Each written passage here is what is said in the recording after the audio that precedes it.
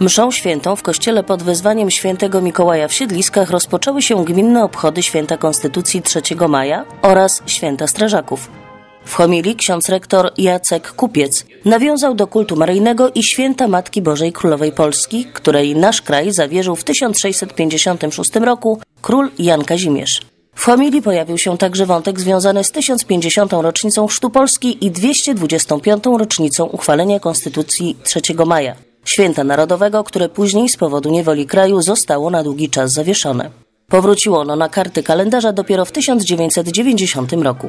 O oprawę mszy świętej zadbała orkiestra dęta przy Ochotniczej Straży Pożarnej w Siedliskach pod batutą Roberta Motyki. Po mszy świętej rozpoczęła się uroczysta sesja Rady Miejskiej, którą poprowadził przewodniczący Rady Stanisław Tawiś.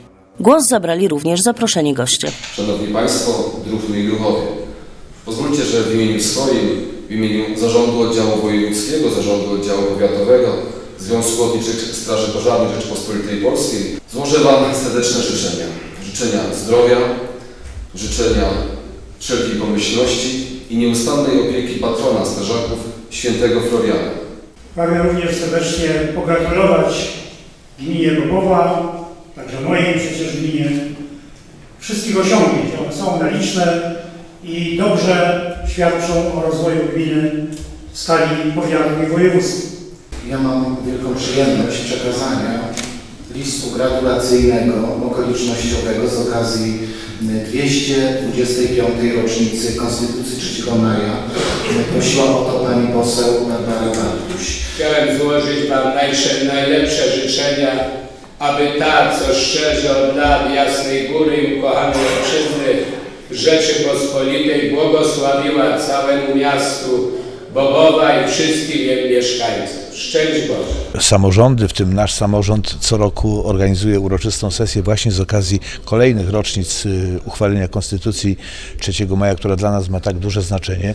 Jest dowodem na to, że podtrzymujemy te tradycje i dążymy właśnie do takich zachowań, do takich postaw, jakie były zawarte w Konstytucji 3 maja.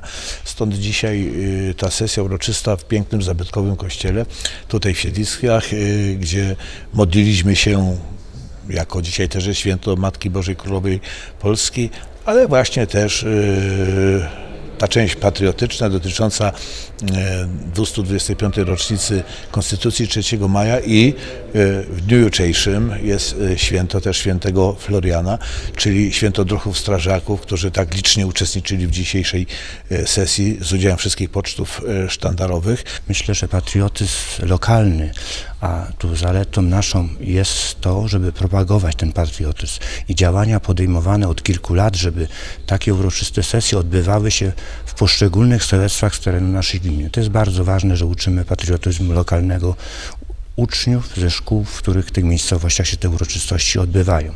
Uroczystości zakończył program artystyczny w wykonaniu uczniów szkoły podstawowej w Sędziszowej.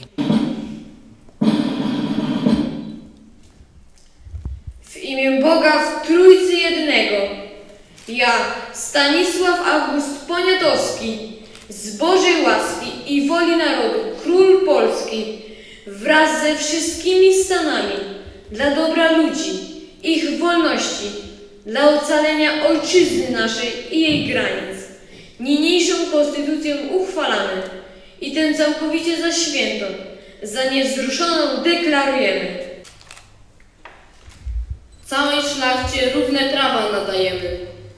Lud rolniczy, który ojczyznę karmi, pod opiekę prawa i rządu przyjmujemy.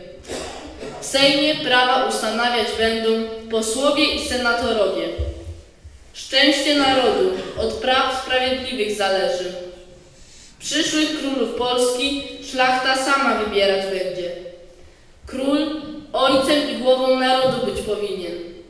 Wojsko wierne narodowi, strzec powinno granic Polski i jej spokoju. Liberum veto na zawsze znosimy, a wszystkie decyzje większością głosów podejmujemy.